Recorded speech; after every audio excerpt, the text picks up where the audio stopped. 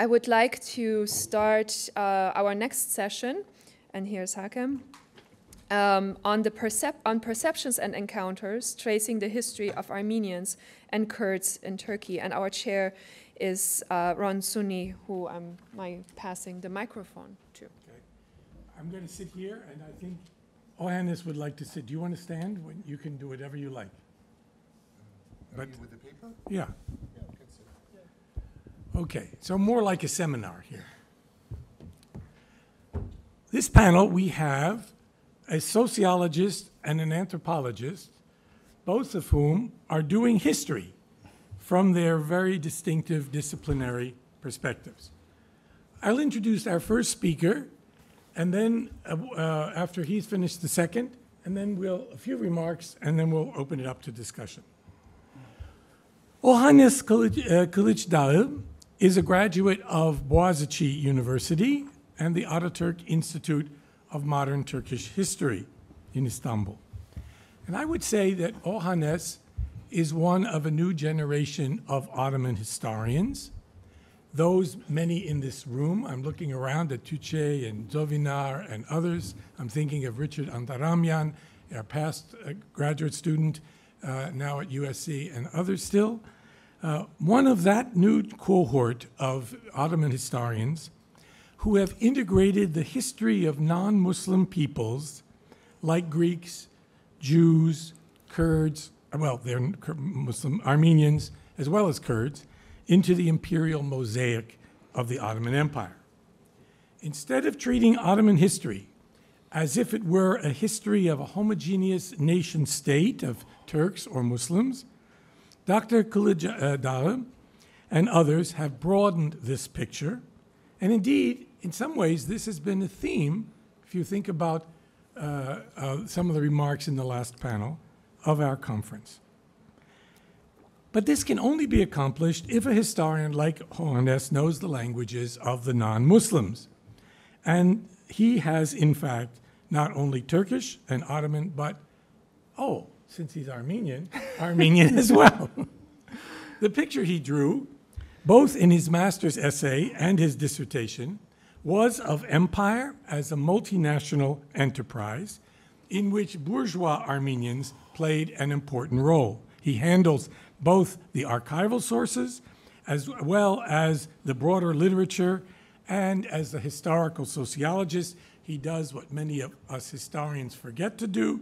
He actually uses social theory to make broader, more conceptual points about the empirical evidence.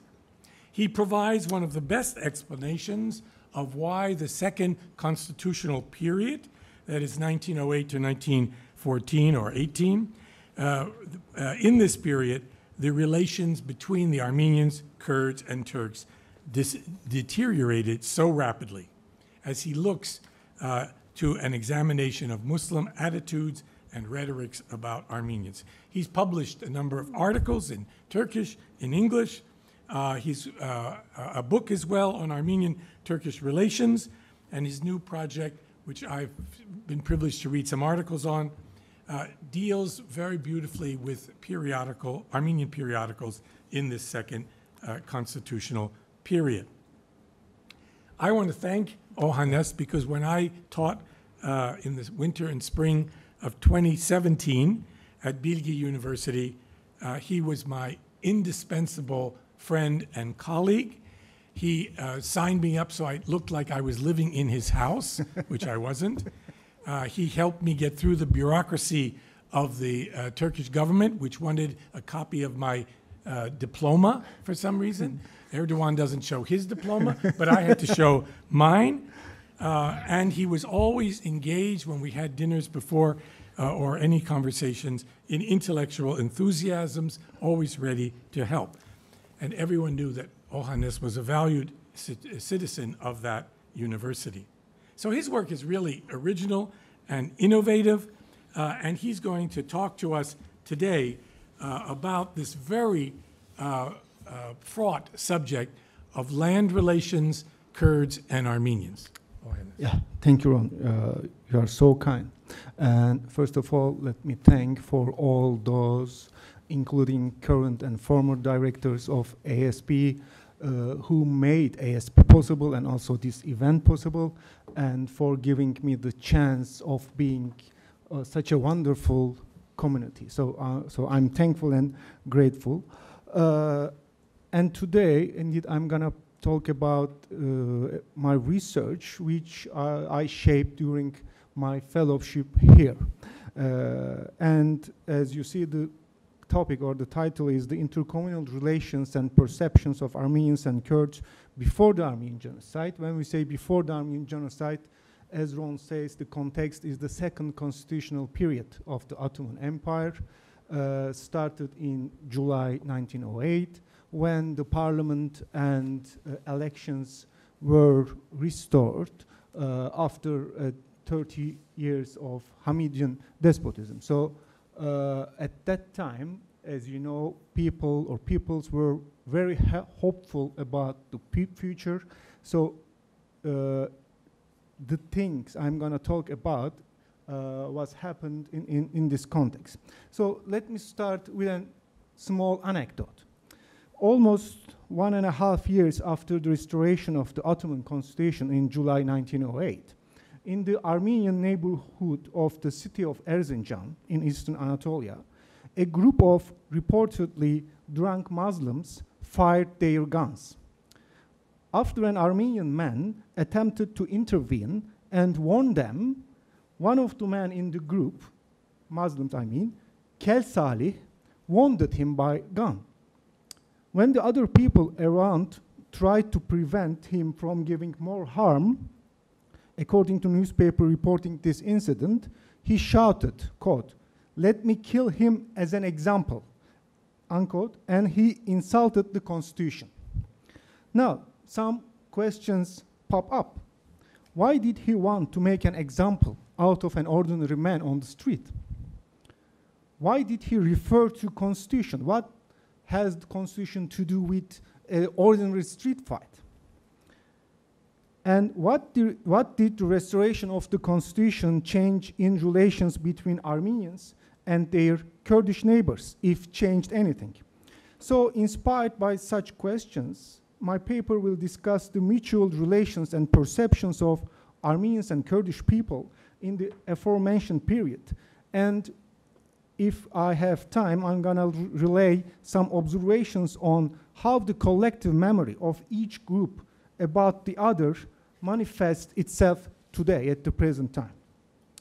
As I said, once the tyranny of Abdülhamit II ended, people expected a new era in which the problems and hatred of ancien regime would also disappear. They thought that the future would be more peaceful. Not only, but especially Armenians in the eastern provinces, who had been suffering from insecurity of life, property, and honor for decades, hoped to have a sigh of relief. They expected to see the establishment of justice through the compensation and correction of past assaults against them. In many cases, the attackers happened to be Kurdish chieftains or neighboring Kurdish communities in the eastern provinces. Maybe the most noteworthy and complicated problem generating tensions between Armenians and neighboring people during the second constitutional period was land extortions, namely the lands taken from Armenians by force.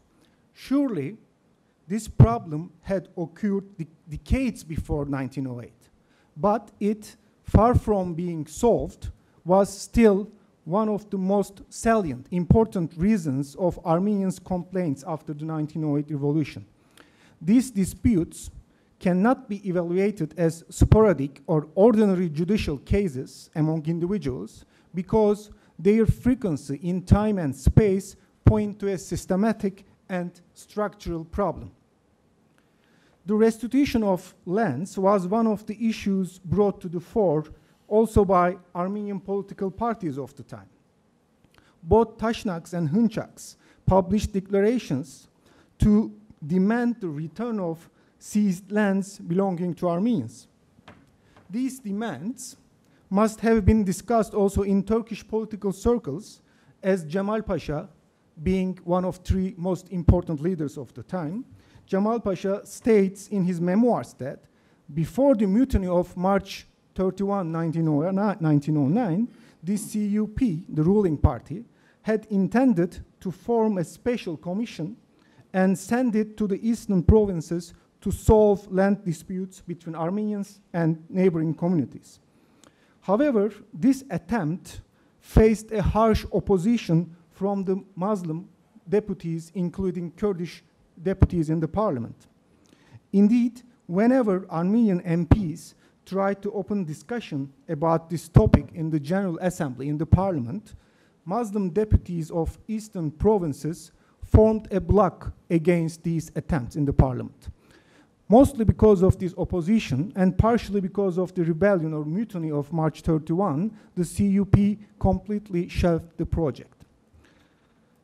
And let me underline a common characteristic of these land disputes, and this characteristic is their longevity, as some of these disputes had lasted even more than 2 decades without a final result, just lingering in air 20, 25 years. It is unsurprising that this longevity contributed to the persistence and even acceleration of intercommunal tension, given that new generations took over the problem from their fathers.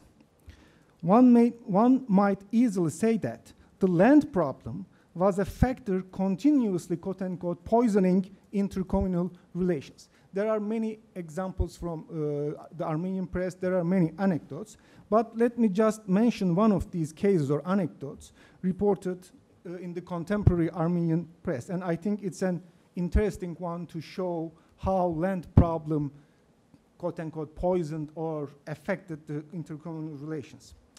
The case is from Pasin, Erzurum. A Kurdish village in Pasin named Sheikh Yusuf had invaded some lands belonging to the neighboring Armenian village called Dodi.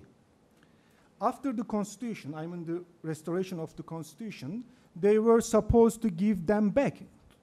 But, I mean the land, but some dark forces, quote unquote, this is the term used by the newspaper, some dark forces tried to provoke the enmity between 2 villages in order to keep land at the hand of Sheikh Yusuf village.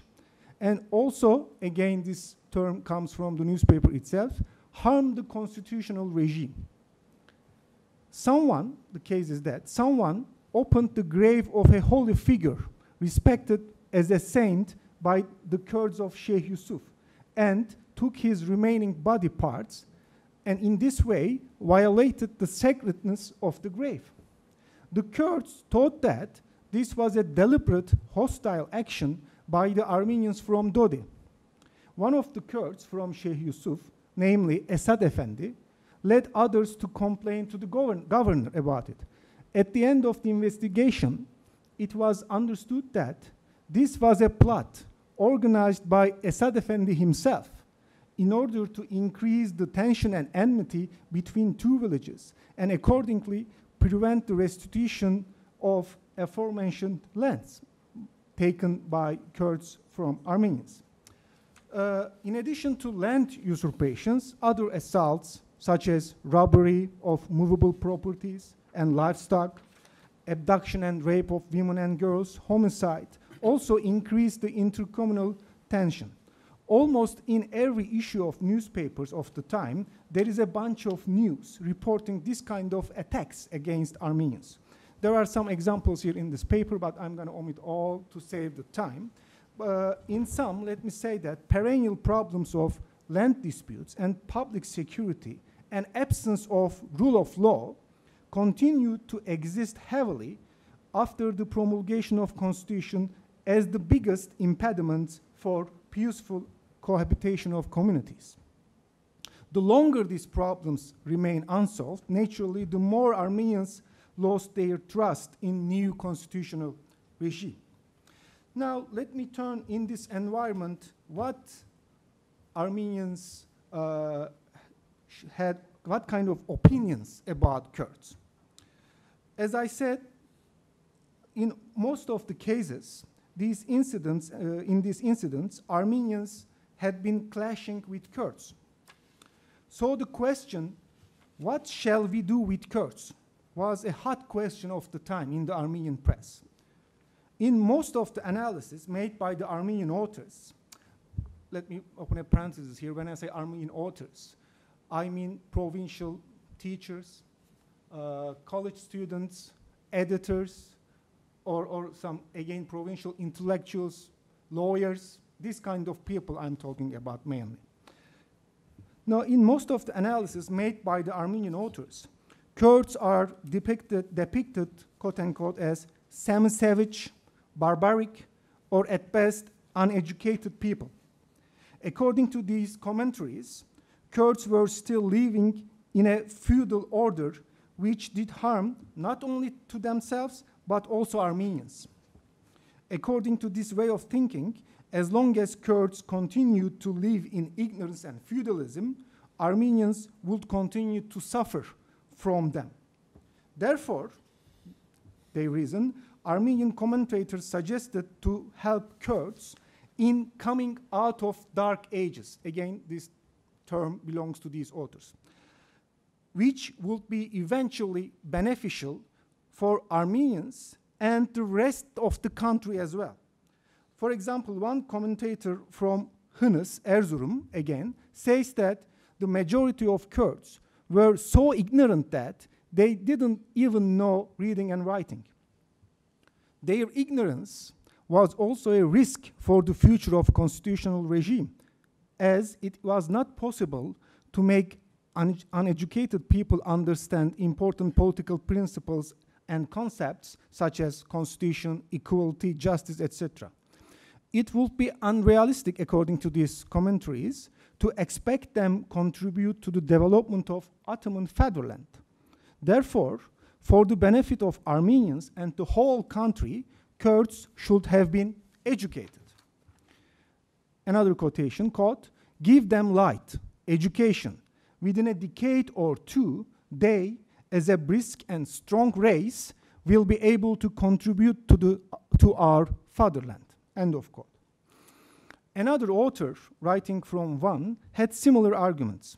He claims Kurds were uneducated, ignorant, and accustomed to live through pillage, so they had a natural affinity to sword and blood. As long as they remained uneducated, uncivilized, they would continue killing and plundering Armenians. Moreover, the author claims, the encouragement they saw from the tyrant, Abdülhamit, convinced them that peaceful, hardworking people had to feed them for free and for forever. It was unacceptable for Kurdish Ağas, chieftains, that the constitution brought equality for Christians. In those circumstances, ordinary Kurds, who were always ready to assault Armenians, were a very suitable tool for those who wanted to continue their despotic rule or sabotage the new regime.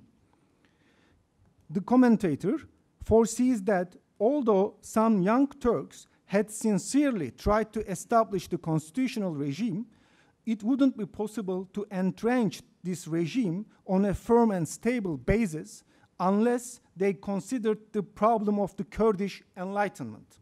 He continues, quote, "Let us educate Kurds, improve their knightly characteristic, eliminate their negative instincts, and try to sow the seed of virtue, goodness, and beauty.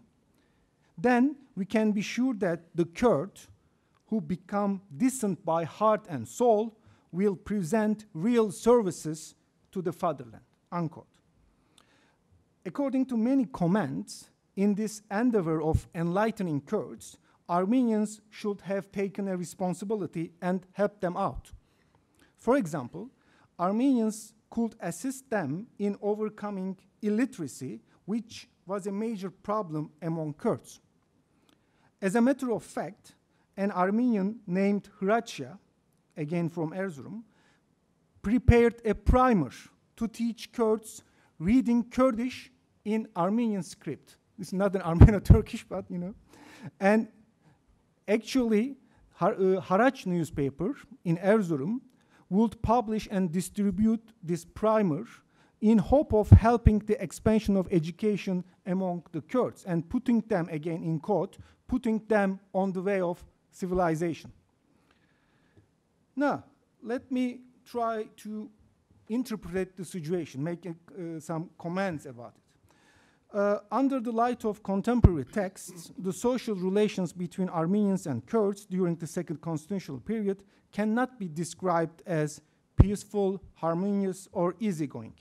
Although communities celebrate the constitution in euphoria together, hand in hand, structural legal problems taken over from previous generations continued to exist and tense up the intercommunal relations. It is quite clear that these unsolved problems increased the intercommunal tension and amplified negative feelings among Armenians against neighboring communities.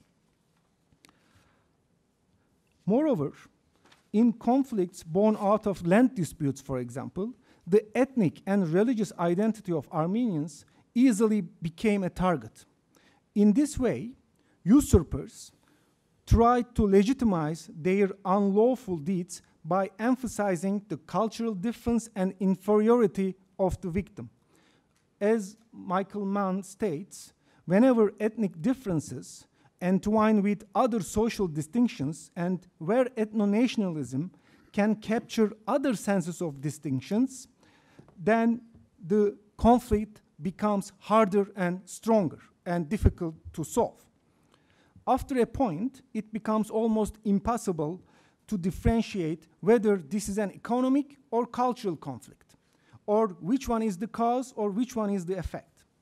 In other words, land problem as a material question, as an economic question if you like, became an occasion to insult or humiliate the Armenian identity and faith. And the absence of the rule of law and justice created certain mentalities and perceptions on the side of both Armenians and Muslims, including Kurds. As Stefan Asturian says, unpunished and continuous crimes against Armenians from 1850s onward made Armenians, quote-unquote, fair game in the eyes of neighboring communities. These created a social setting in which violence against a target group was routinized and normalized. On the other hand, Armenians had a continuous psychology of victimhood and vulnerability. They saw themselves under a systematic attack from the state and its agents in society. Due to their collective memory, shaped by the past oppressions and massacres, they regarded every single assault as made not just against Armenian individuals, but against Armenianness and their Christian identity. Even after the constitution, they couldn't completely get rid of the fear of being massacred, even after the constitution. Leaving aside the actual massacres of Adana in April 1909, one can observe through the Armenian press that they felt this risk of massacre, real or perceived, in also other places, in other cities of the time at the same time. However, Armenians' self-image did not consist of only everlasting victimhood. They, especially intellectuals, ascribed, quote-unquote, a civilizing mission to Armenian community, especially in relations with Kurds. As in examples I mentioned before show, they describe Kurds as uncivilized savages who had accustomed to living on others' labor and blood.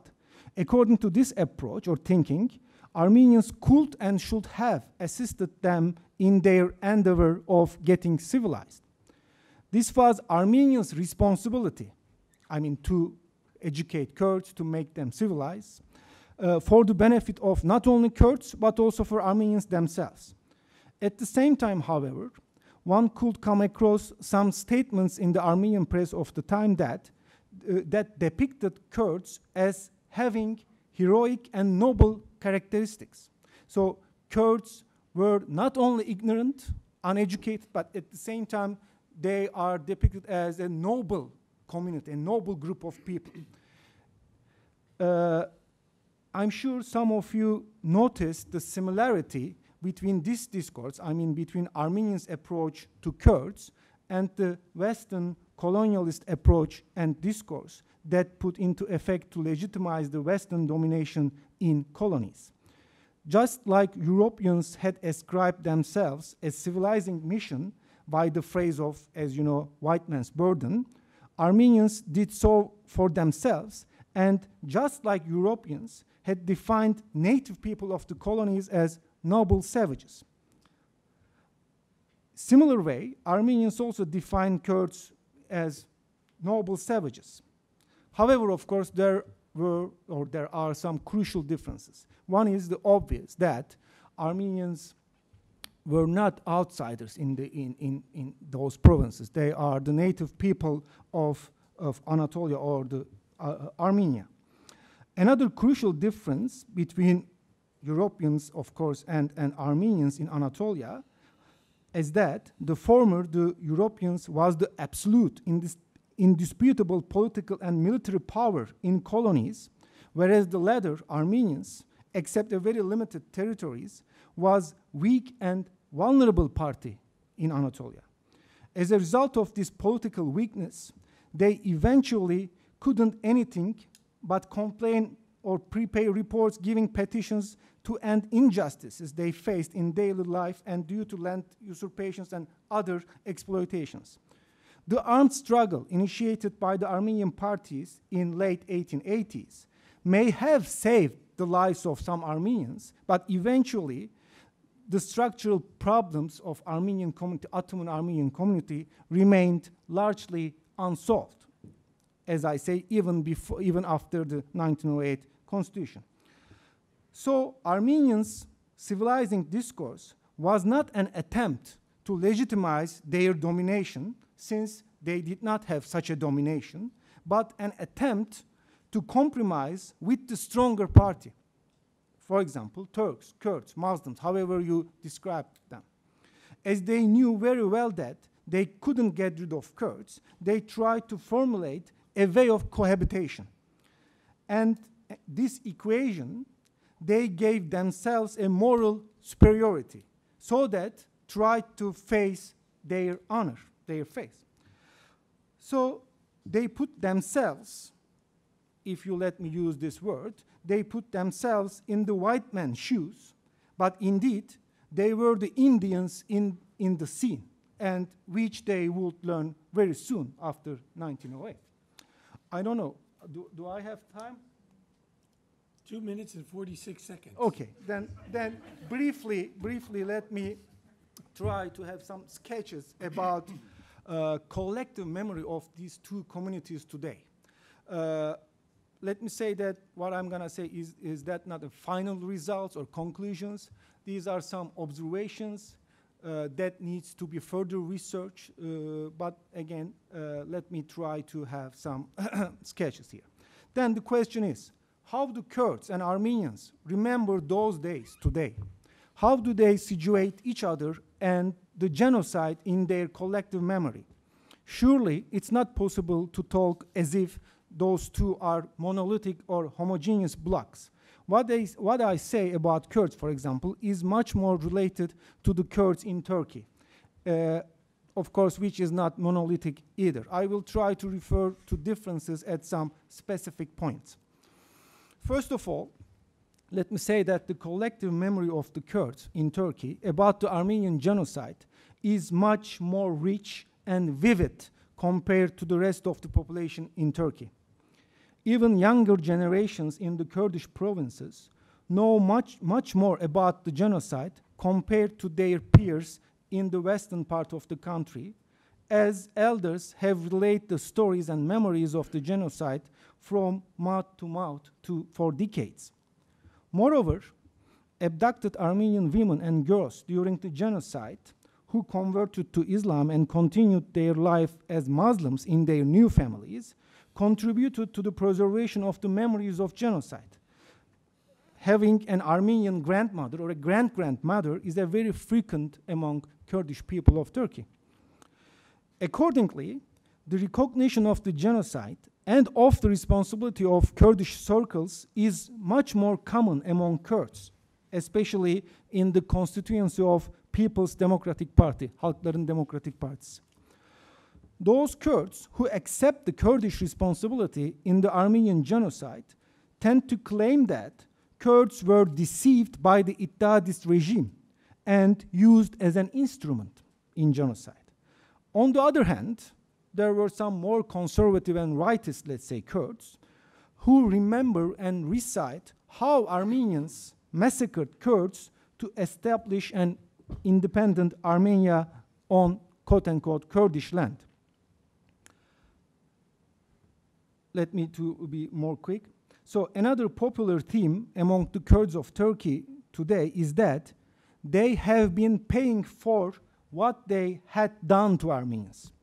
More specifically speaking, tortures, cruelties, and massacres they have experienced throughout the history of Turkish Republic are the punishment for their sins committed against Armenians. Of course, this is a popular theme, popular thinking, and I don't know, a kind of spiritual thinking maybe, as it refers to some kind of divine retribution. But there are also some Kurds, again, who think worldly or more worldly and say that they can infer some political lessons from what happened to Armenians, since they have faced similar or even same mentality of centralist oppressive states in Turkey. Overall speaking, there are empathy and sympathy toward the image of Armenians among Kurds, especially in more, let's say, leftist circles in Turkey. Although more nationalistic and more conservative Kurds adopt a more defensive approach against Armenians and their allegations of genocide. One can say that Armenians, as long as I observe, both in Turkey and diaspora, also feel a certain sympathy to Kurds and Kurdish political movement, since they regard them as the next victim of the same perpetrator. So they establish an affinity through common victimhood. On the other hand, this is also what I observe, a segment of Armenians still vividly remember and underline that Kurds were the actual killer of Armenians, the rapists of Armenian women. So they still feel enmity toward Kurds, and they keep this memory fresh.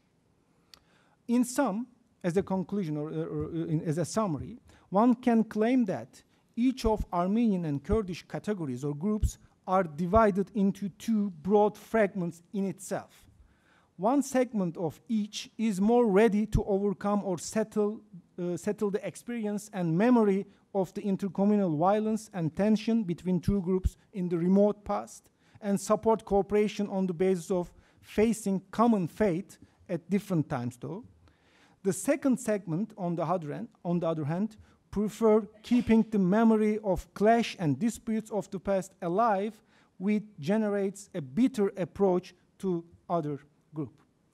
I think that's all as a summary of these observations. So thank you for your patience.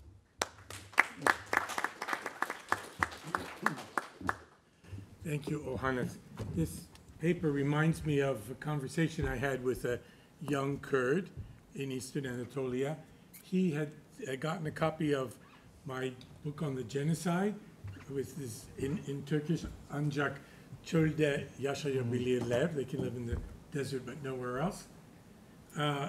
And he read the book and he said, "Did we really do all of this?" And I said, "Yeah, you really did do all of that." So there's a kind of coming to terms, which is part of what you were talking about, yeah.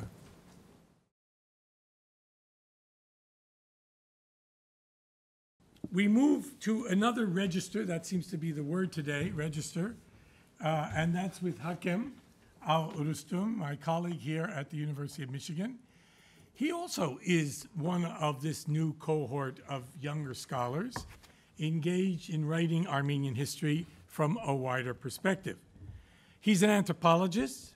He's worked with diaspora Armenians on questions of identity and the vexed problem of how Armenians who survived in Eastern Anatolia, that is historic Armenia, after the genocide, understood, remembered, and articulated their experiences, even as what might be called their Armenianness was effaced by the silences that surrounded them. His work is, in a very significant way, grounded in social science and cultural theory and original conceptualizations. If you look at his dissertation, Anatolian Fragments, Armenians Between France and Turkey, you will see an in-depth exploration of the transmission of memory through this interesting process that he's articulated called silencing. This research is firmly located in larger issues of identity in face of official erasure of memory and displacement from the original sites of habitation. Hakem, of course, was known to us before he joined the faculty here, for he had been a Manoogian fellow in that glorious academic year when Ohannes and Murat Cankara were also fellows. So, Hakem, welcome back.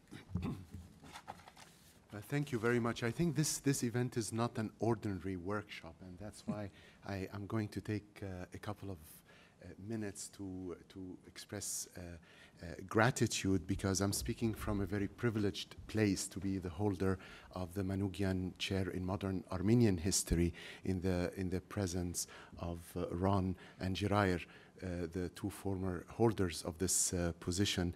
Not only that they are very insightful historians and brilliant storytellers, but they are, for me, embody the persona of the public intellectual. So I'm very honored that you are here today. And it all started, by the way, in 2010 when I got an email from Girair. I was on a mail list about the Watts meeting in Amsterdam in 2010. And I sent an inquiry, and Ron sent me an email saying, yes, it's okay, send me your CV and abstract. And I sent my abstract, and I went to that meeting, and I was introduced to the brilliant scholars that are there. And when I came here in 2012 as a postdoc, suddenly I was surrounded with my walking bibliography, people that I have cited and so on Amazon. And so in libraries are colleagues and interlocutors and friends. And I will always remember the way, the warm welcome that Catherine extended to me that year, and the many coffee and dark chocolate I enjoyed with Catherine and with Kevork as well throughout that year. And Melanie also joined the department in 2012, and it was like a life-changing experience for me. So thank you very much. I'm very grateful to be here. And I thought, and Girair reminded me yesterday about the things that I take so much for granted to be able to do the work I'm doing, that it has built on the work of the scholars, mostly here at the University of Michigan, that enabled me to come and be able to do this work. So in a way to say thank you, I'm going to not going to present an ordinary workshop paper, but an excerpt from my forthcoming book. So you've read the dissertation, and now, and this is, by the way, not fresh from the oven. It is actually half cooked, but it is. I thought it is just right to that you are the first hearers of this material. On January 24th, 2007, I returned to Paris.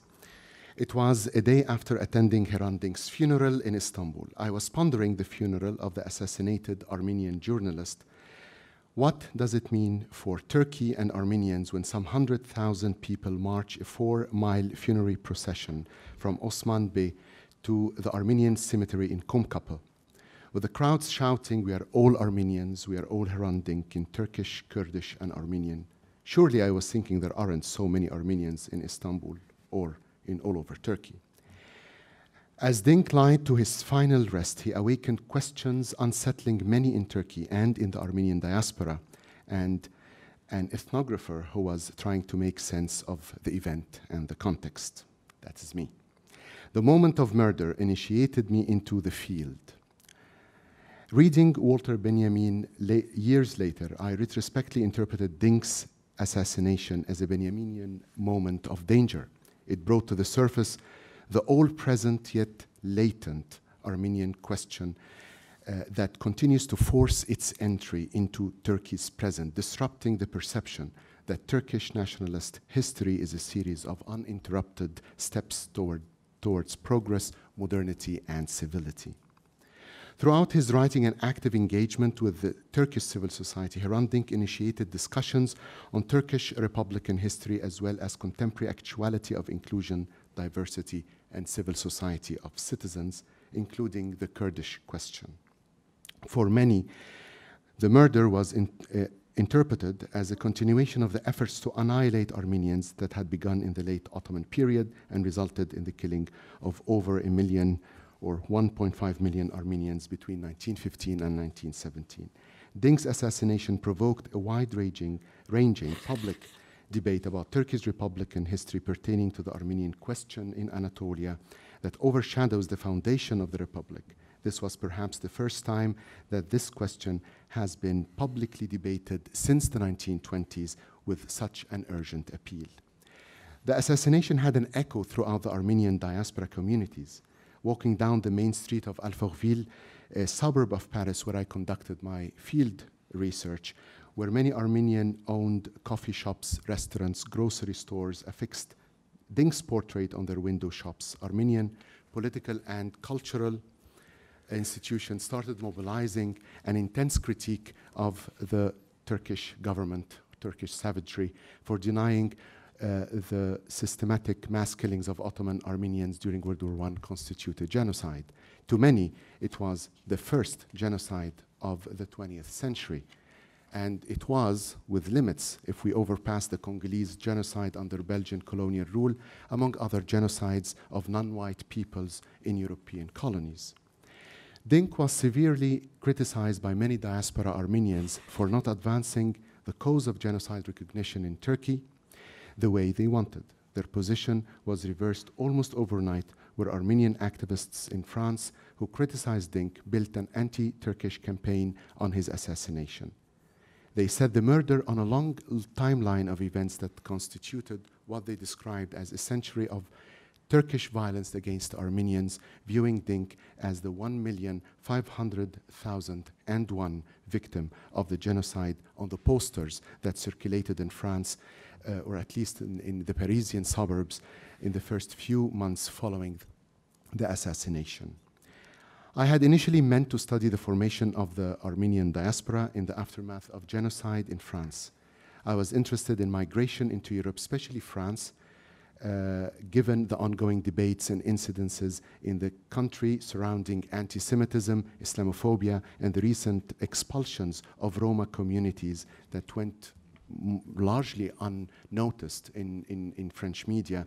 Meanwhile, it was the prime destination of the sans-papiers, the illegal immigrants without official residency papers coming from Africa. I had flown to Istanbul upon the recommendation of Krikor, who was an Istanbul Armenian who immigrated to Paris in the late 1970s, and he was one of my main interlocutors in Paris, to meet Hrant Dink and ask him about how he saw the role of the diaspora vis-à-vis Turkey and his misgivings about the political stances of some political institutions. Ethnographic fieldwork, however, is sustained by one's initial surprises in the field. The people we meet, the words we hear, and the unplanned encounters all have a vital say in the way we see, what we trace, and who to follow. The sporadic encounters following Dink's funeral procession, and in fact, following the actual assassination, because I was some 200 meters away when he was shot that day in Istanbul, have shaped my inquiry in this book. I take the knowledge that flashes up during surprising moments, unplanned events, and the accidental encounters as sources of ethnographic and historical knowledge about the Armenian past in Turkey. The survival of Armenians in Turkey was also accidental and random. Living in the shadow of catastrophe in the aftermath of violence and destruction, knowledge about Anatolian Armenians rests in silences and emerges mostly accidentally and randomly. Silence is not mere absence from archives and historiographies. Rather, it is also an ongoing process that continues to be reproduced in the very act of making history, as Michel Rolfe-Triot demonstrates in his seminal Silencing the Past. Their survival, to use Triot's description of the Haitian Revolution, is unthinkable to both Turkish and Armenian collectivities. This is partially due to the fact that this population was not meant to survive the genocide, and if they survived, they were not meant to remain in Turkey and become Turkish citizens.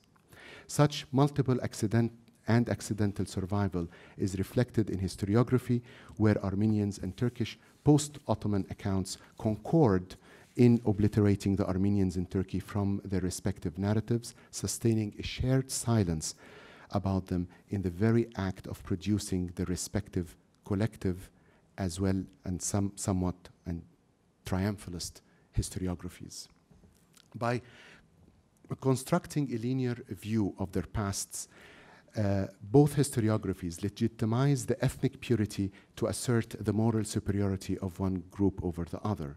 The Turkish, through the virtue of successfully establishing a mono-ethnic nation state, and Armenians because of their victimhood at the hands of Turkish despotism and ruthless violence. Tracing the silence about Armenian survival in Turkey therefore brings to the foreground the barbaric chapters in the history, thus challenging the perceived purity of both Armenian and Turkish collective historiographies and the embedded triumphalism in both. The silences I encountered, therefore, were not merely in archives, statistics, tables, and historiographies. It is also in oral transmission. One encounter is worth mentioning in this context. Many of the people I met in Istanbul told me that if you are interested in Armenians in Anatolia, you must speak with Kaspar. Of course, I changed the names here. He was born and raised in Diyarbakir and has many stories to share. I met Kaspar at his work, accompanied with a common friend. After short introductions, he asked me with a pale smile, looking at keeping his gaze on his paper on his desk, almost like this. So what do you want to know? So I said, I have a few questions about how Armenians continued to live in Anatolia after 1915. So my main question is, and he abruptly stopped me saying, you know, what do you want to know? When you are chasing dogs or cats, after a while, you will lose track of some of them. Some are going to hide, others are going to escape. You cannot kill every single one of them. And then I said, I didn't pay attention to what he said. I said, but can I ask you specific questions about Anatolia and your experience in Diyarbakir? Of course, you realize where I was and where he was on completely two different levels. No, you can't, he said. You can't ask. If you want to know about Armenians in Diyarbakir, read Migrdich Margosyan's novels. He's from the city. He says everything in his books. You can start with Gavur Mahallesi. Kaspar was referring me to Margosyan's 1992 novel named after the Armenian quarter of the city known as the Mehalle, the neighborhood where the Gavur people live. Gavur is a derogatory reference to Armenians and other Christians and Jews in Turkey derived from the Quranic word kafir, those who intentionally cover up the truth about faith. It is usually translated into English as infidel. So the novel title could translate as The Neighborhood Where the Infidels Live. The novel, which I will discuss later in a different part of the book, represents one of the first eruptions of knowledge about the Armenian past in Turkey in the aftermath of the genocide, which started in the early such eruptions, publications of different genre, started in the early 1990s, a couple of years before Dink establishes Agos. Kaspar's refusal to answer my questions was not what I expected. His straightforward and firm refusal surprised and frustrated me.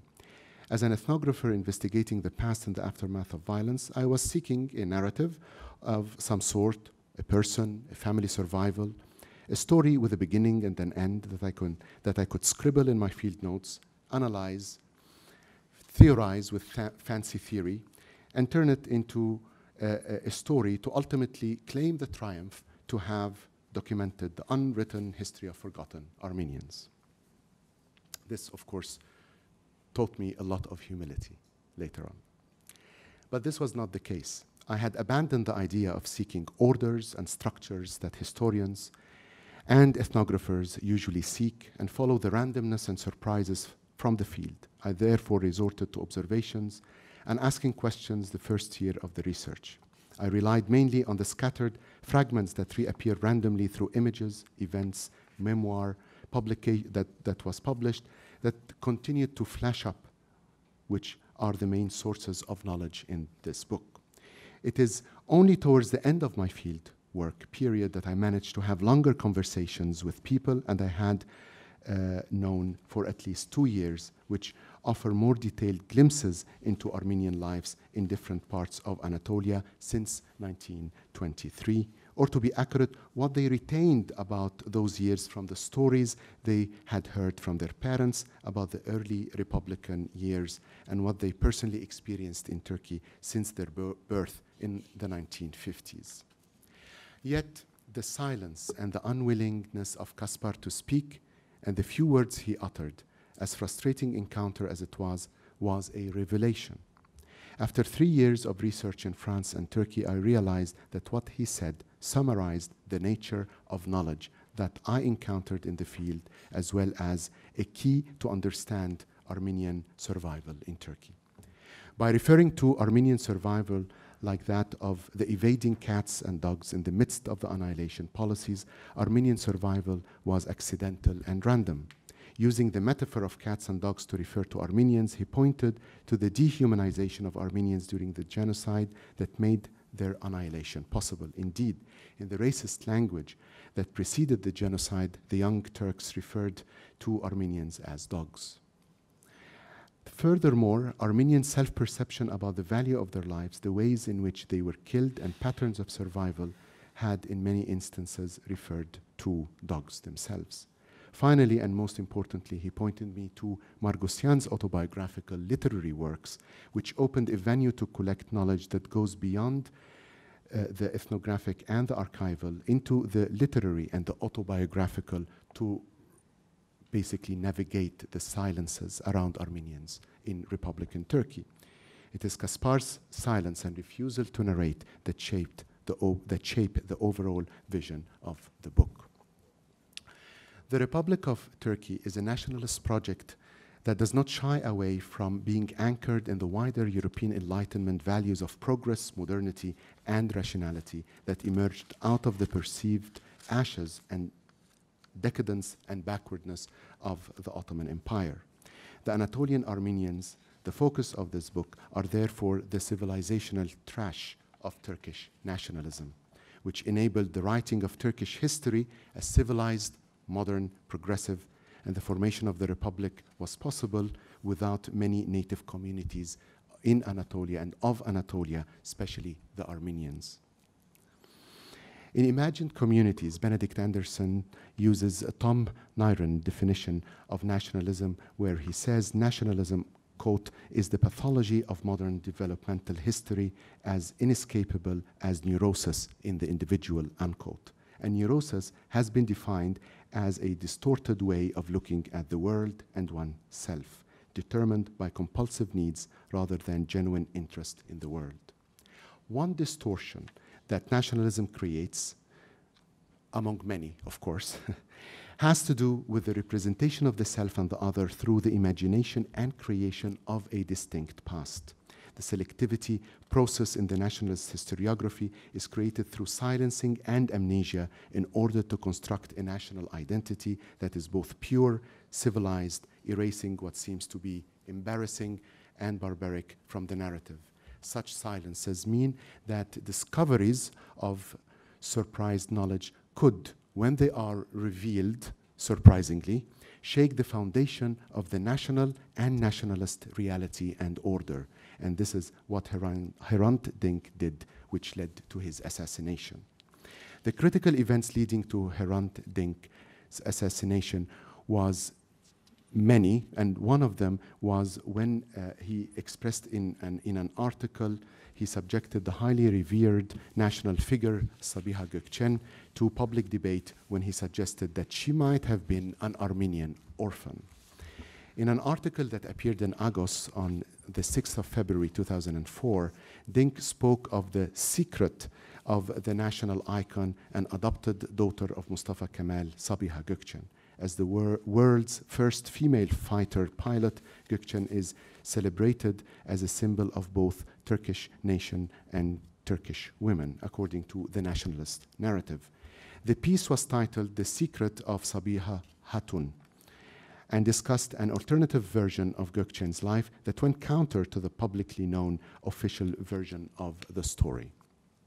Dink quoted Hirpsime Sibiljan, an Armenian woman from the southeastern Anatolian city of Gaziantep, who later immigrated to Soviet Armenia, who claimed that she was Gökçen's niece. Citing Sibiljan, Dink said that Gökçen was not a Turkish orphan, but an Armenian one.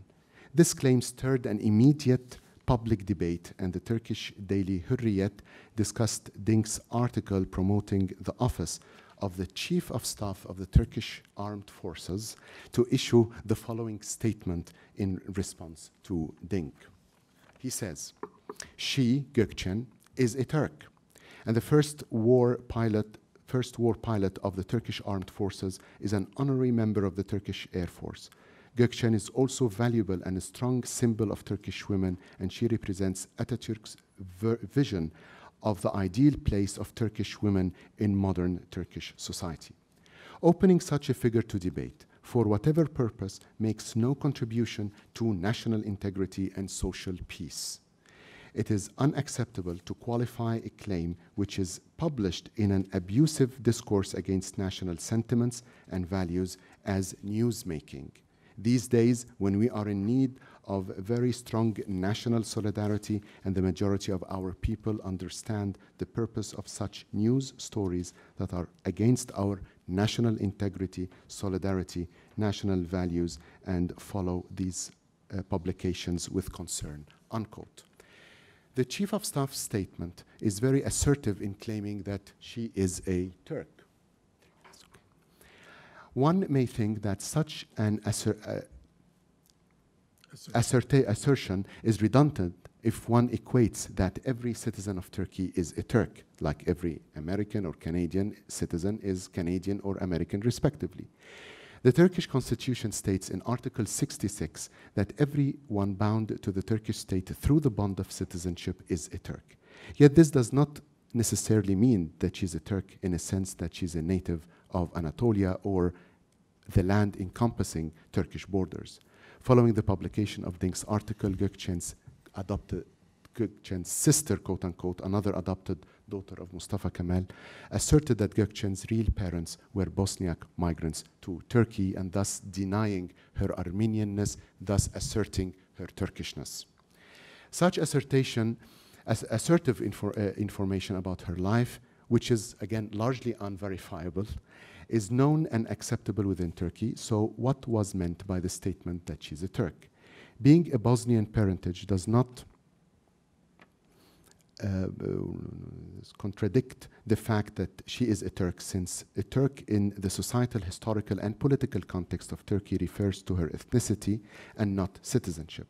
In other words, being a Turk means that she does not belong to any of the non-Muslim, or i.e. Gavur, racial confessional communities of the Ottoman Empire. Being a Turk was a response to what Dink the Gavur, the infidel, had suggested in his Agos article that Gökçen was of Armenian parentage, and hence, despite being a Turkish citizen, she is not a Turk. The possibility of Gökçen being an Armenian orphan opens to question the perceived purity of the Turkish nation. The fact that the possibility of Gökçen might have been an Armenian orphan raises questions about the foundational violence of the Turkish Republic, the massacres, deportations, and genocide. And thus it is an attempt to bring the silenced barbaric chapters to Turkish history that Dink was attempting to do. Writing oppositional history is in itself a critique of nationalism that is sustained through silences and systematic efforts of reproducing amnesia within and between populations in the post-imperial nation-state order. Ignoring such dark sides of democracy, here I'm invoking Michael Mann, a modernist historian forges a document of civilization for the nation-state by pushing the barbarism of nationalisms under the rug of civilized historiography. This book is neither an attempt to write a corrective history, nor represent silenced individuals or events. Rather, by taking the Armenian citizens of Turkey as an example, it aims at compiling the wreckages of barbarism and the trash of missions that claim civilization and progress at its core, which furnish the ideological foundation of the modern nation-state. I'll stop here. Thank you.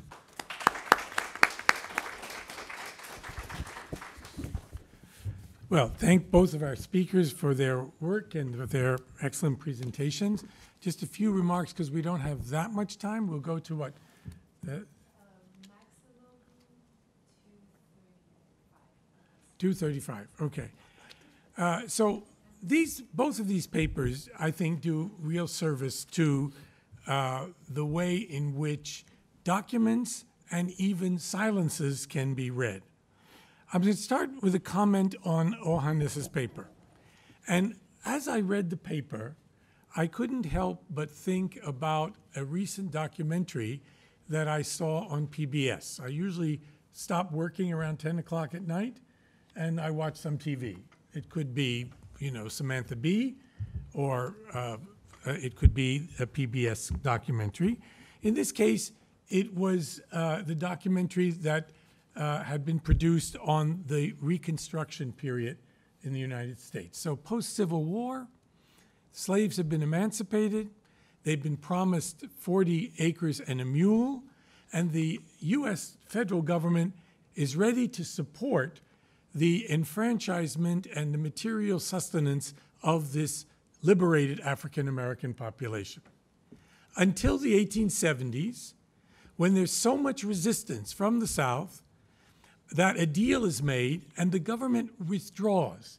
It takes away its support, and the Southern aristocracies, in some kind of crude alliance with the middle and lower white classes, takes over, institutes Jim Crow, enforces it through the most brutal violence you can imagine, murders, assassinations, lynching, etc. And that lasts right up to the 1960s. Right? Now, there was a deep structural problem. Even though the South had been defeated in the Civil War, it needed the state to correct the social injustices that the enslaved people had endured. And think about this historical analogy. Now, no historical analogy is exact. In fact, you could say historical analogies are the weakest form of historical logic, right? Everything is Nuremberg, and everybody is Hitler, including Trump, right? My view is the Jon Stewart view that the only thing we should call Hitler is Hitler. But what do we do with this analogy?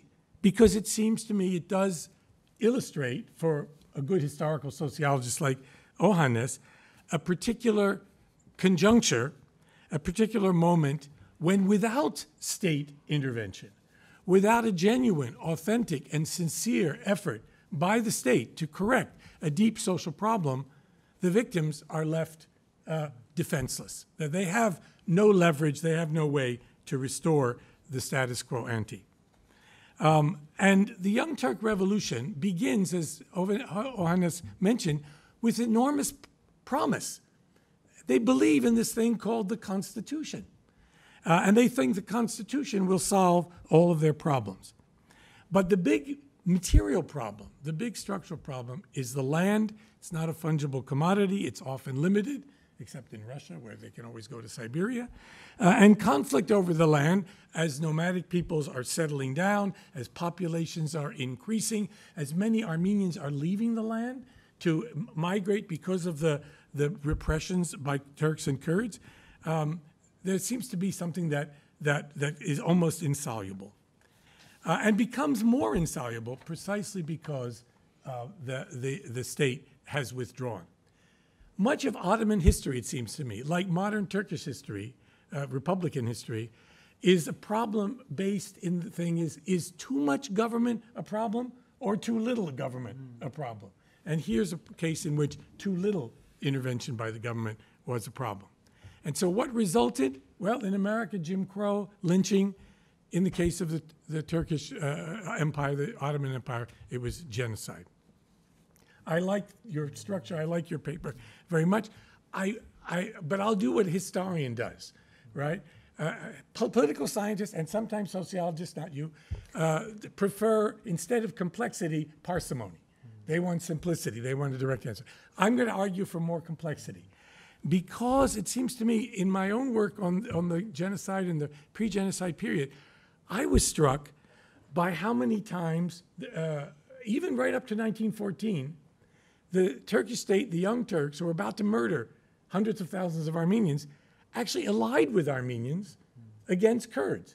Not enough, and ultimately they didn't enforce the program that they set out to do. But you mentioned the case of Esad Efendi, where they arrest the guy for faking this deal. And then I remember in my own work, a joint military campaign, imagine, at 13 or 14, that is already when the radicals are in control, of Armenians and Turks against Kurds.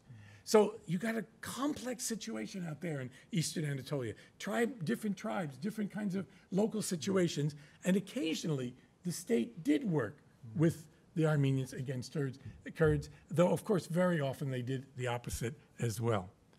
One of the most powerful points in Ohannes' paper is this idea of civilizational hierarchy. That is, people believed in social historical evolution. Some peoples were superior to others. Some were further advanced along the social evolutionary scale. And Armenians, not only Armenians, but Armenians, many young Turks, and Kurds themselves internalized an idea that Armenians were more civilized than those other people, right? And in general, settled peoples were always thought to be more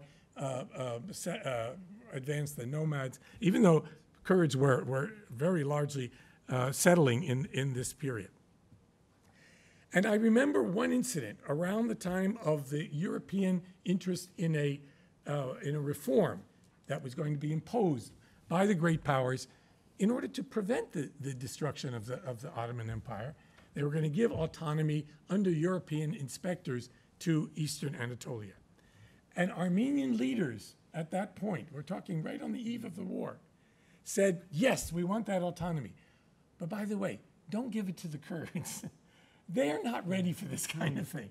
So even there, you see the civilizational hierarchy sounds really liberal, that we're going to educate the Kurds, we need to help them along, but at the same time, they're not quite like us.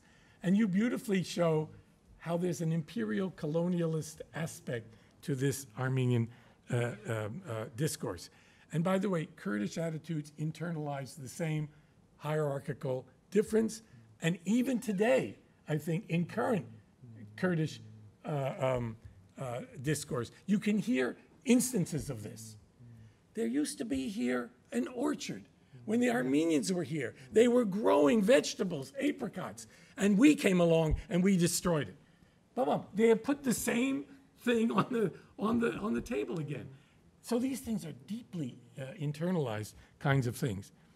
One of the powers of Ohannes' sociological approach is that the structures are so compelling that you can have the best will in the world, but these problems are deeply, deeply difficult and maybe insoluble, right?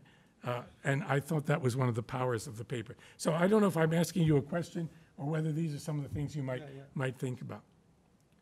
On Hakem's paper, this is a wonderful idea of using this idea of silences, right? And it's amazing how you can get things out of that, since the story is largely about absences rather than presences. But I do want to take one little quibble with one sentence you said. You said that Benedict Anderson uses Tom Nairn's definition of nationalism as a kind of pathology, as a kind of neurosis. Actually, In the text, he doesn't do that. He mentions it, but the argument is against that view, because the debate of that early part of imagined communities is between Marxists. And Benedict Anderson is a Marxist, but he's a Marxist who's already saying we have got to take culture and other things seriously, and among those things, we have to realize that nationalism has positive aspects. Much of the prehistory of the national studies before Anderson was negative, Marxist studies, negative about nationalism. Nairn was an exception. He's a Scottish nationalist, but he still saw it as pathological. As a fellow Marxist then, Anderson is critical of Marxists who, even though sympathetic to nationalism, consider it to be some kind of pathology. And he wants us to take nationalism much more seriously and recognize its positive contributions. Personally, I'm closer to Nairn and Hakem, thinking that there's something pathologically neurotic about nationalism.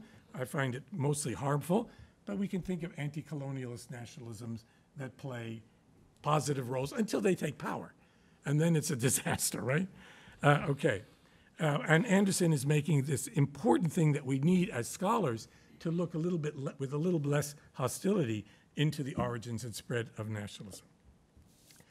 Hakem makes this beautiful and sensitive point, and I can't imagine what it was like to be in Istanbul, so close to Hrant's murder, and then to participate in the parade, in the funeral commemoration, etc.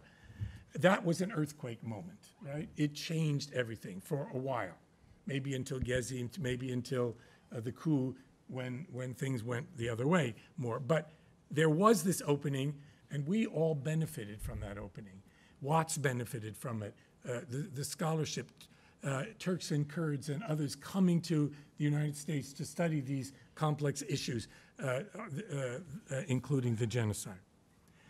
Hrant Dink, I'll finish with this, was murdered after being found guilty of insulting Turkishness.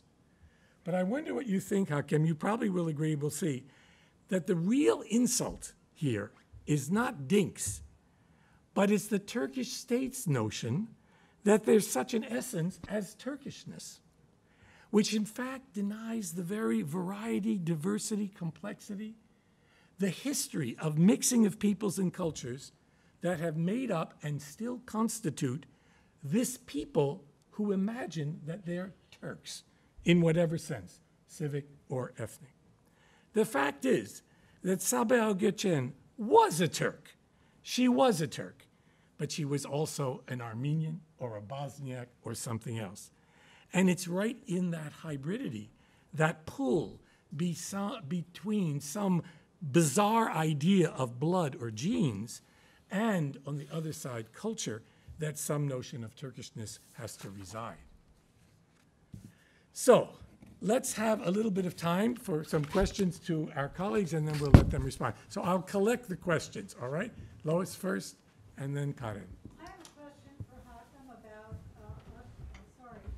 I have a question about Avedi's Hajian's book on Secret Nation, about the hidden Armenians of Turkey.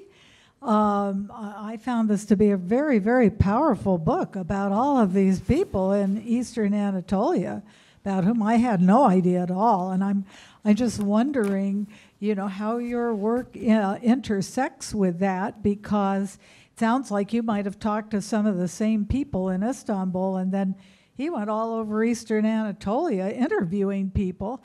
And one of the most striking things was about how the government of Diyarbakir helped rebuild the Armenian church, and how you have these Muslim Armenians and Christian Armenians going to worship together in this church. I mean, this is all stuff, you know, that I found to be quite revolutionary. So I'd be interested in hearing your views on that. Thank you.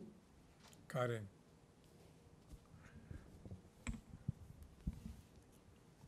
First, thank the presenters and Professor Suny for his commentary. I have a specific question. I hope I'm asking a specific question to Ohannes, hoping that it might be productive. Towards the end, you kind of talked about responsibility and instrumentalization. So in my mind, they're formed some sort of a dichotomy, or even an opposition between them. If someone says I was or my community in the past was instrumentalized, then it's one way of saying we're not responsible, but then it's a form of taking responsibility. So I was wondering if we can think about that and maybe go beyond this contradiction, or what are the boundaries of this contradiction? That's my specific question. Thank you. We have so little time, but anyone else before I surrender to our speakers? Okay. Ohannes.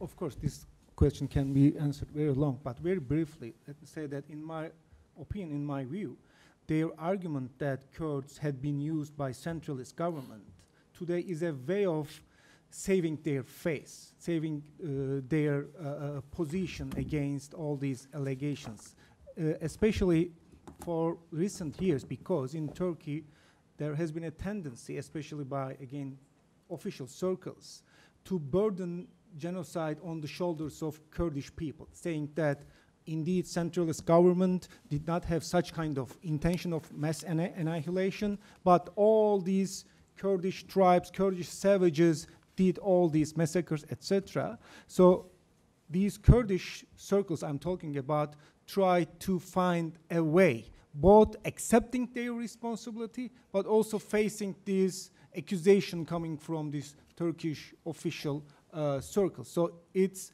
this instrumentalist approach among Kurds is a way of balancing these two things. They do not deny genocide, but they also didn't want to accept that it was their plan, it was their organization, it was their plot. So this instrumentalization is a middle way to both face all these arguments.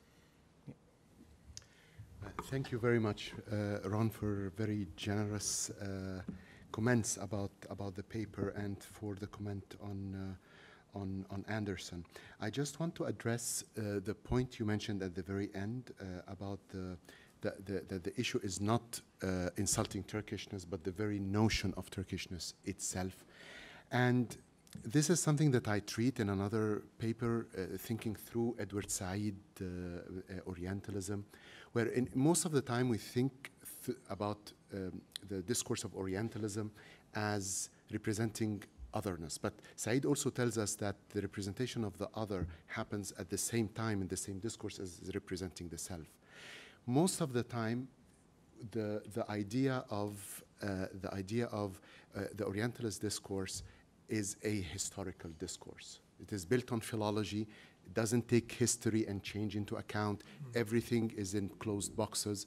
So the inferior other, whether the Kurd or the Arab for the Ottomans and so on, freezes the history of the other, but at the same time freezes the history of the self.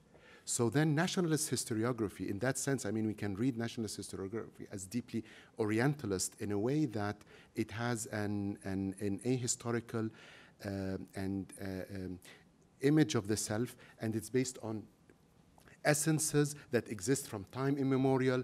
You know, the Turkish nation is a nation of soldiers, everyone is a soldier, and the rest of it. So this is, of course, I think is a very important point to focus on, that the issue is not what Dink said, but the issue is in the actual nationalist perception that Dink was trying to critique. Now, about the Hajian's book and other genre. Now, I dedicate actually a chapter in the book about the knowledge that emerges about Armenians in Turkey since 1990. And I don't want to go into the reasons, but the 1990-1991 was a turning point in Turkey, not only because of the liberalization that happened since the 1980 coup leading into Turkey, but also because of the independence of the Republic of Armenia, that changed the matrix of debating the Armenian question. But how my work is different, I don't try, as I said, I don't try to narrate the unwritten stories in the positive sense, but I try to depict absences. So I'm not filling the gaps, but trying to map the negative, or doing the opposite of what historians would like usually do. So I'm just looking at how absent Armenians are, not what happened to Armenians. So even when I narrate a story, I narrate it in a way in order to see what is missing in the written records, and not. That's why I abandoned, after meeting Kaspar, I abandoned the idea of I'm going to write the history, the unwritten history of Armenians. No, I'm going to write the silence around the unwritten history and the written history about Armenians. Does it make sense? Well, let's thank our presenters for this wonderful panel.